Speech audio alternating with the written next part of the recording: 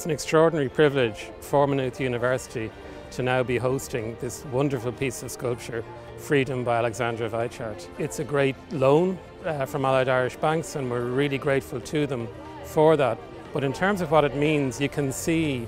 how inspirational, how significant this major piece of public art is by a very important artist, and it is going to inspire generations of staff and students at the university. This is the largest single part of the AIB art collection. It was housed at our old headquarters in Ballsbridge Bank Centre for the best part of 35 years, and we needed to find a new home for it, and we're delighted to have found such a great home here in Maynooth University, where we hope it's enjoyed by staff, students and the wider public for many years to come. I think this is one of the most significant large-scale public sculptures in Ireland, and I'm absolutely delighted that as we begin to open up the campus to staff and students for the first time in 15 months, that colleagues, staff, students and members of the wider community are going to have the opportunity to enjoy this work for many years to come.